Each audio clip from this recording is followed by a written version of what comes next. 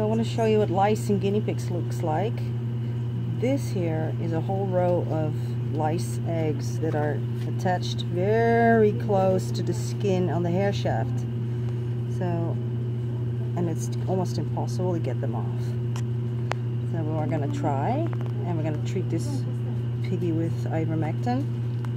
And this must be a recent infestation because I'm actually having a hard time pulling up wriggly lice to show you, but he does have them, and they're so small, kind of hard. Okay, sweetie. And we can see it. All right. Okay. Hello, and we're back with this dude who has lice, and I want to show you what that can look like. I'm having a hard time finding a little lice because you can actually see them. They wriggle around. I can't really find them with this guy. Which means that's good, which means it's not like a massive infestation. However, it definitely has lice. So I'm actually going to show you the eggs that are right here, a whole row of eggs really close to the hair shaft. So I'm going to shave the hair off and see if I can, as close as I can get. And as you see, I shaved some off already, and you'll see the eggs on here as well. Now ivermectin will take care of this. So this is an injectable ivermectin actually. You can use a horse wormer paste that contains ivermectin that you can just get at Amazon, and you use a pea-sized amount in the mouth. Yes. And you can use that same stuff actually for mange as well, and as a preventative. So yeah, pretty Are you going to amazing. Inject this ivermectin? No. He just needs a little drop on his ear, actually. Okay. And that will get absorbed in the bloodstream. Veterinarians will, you know, they still inject that stuff. They think that that's the only way it can be administered.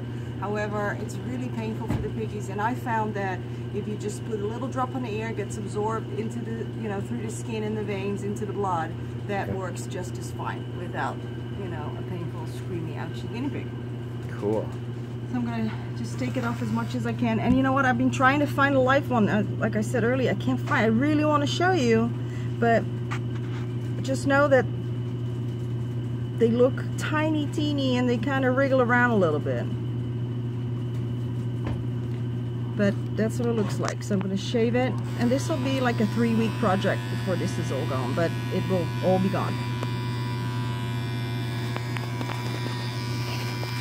Struggling with that. Alright, buddy. I know. This is not the best shaver. We need a new one. We should put it on our wish list. That's all I got for now. So I really want to see if I can just get as close as possible to the skin. And does he need like a cream after that? No cream, no. Just the ivermectin, shave it close, and then they'll just and baths, shampoos.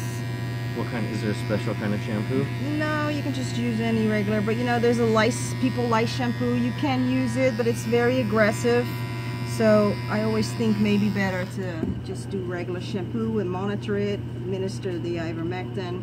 And but this, I'm gonna try and wash it off, all these eggs here, or peel them off or something, because this is gonna hatch into little nasty little wriggly lice. We don't want that. Yikes. So always check your guinea pig skin. Yeah. But if they live inside... Now also, when they have lice, usually you'll see that the hair is broken. You'll see like pieces of broken hair. When you open it up like this, the coat, and you look onto the skin, and you'll notice that there's like broken pieces. However, that's not the case here, which tells me also that this is a fairly, you know, recent thing. They're not itchy. They're not really showing any of the usual signs of a skin lice infestation. But yeah, I think I found the life on here. Yep. Scotty? Okay, here, I'm gonna come around. Discovered him, so he's trying to wriggle away. He's right here. See if I can get it. Right there where my nail is. Well, I see something.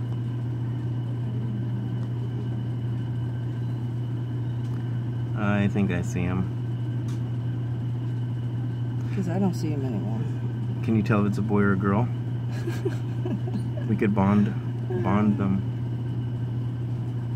Yeah, that's the way to find them, is just to go really onto the skin.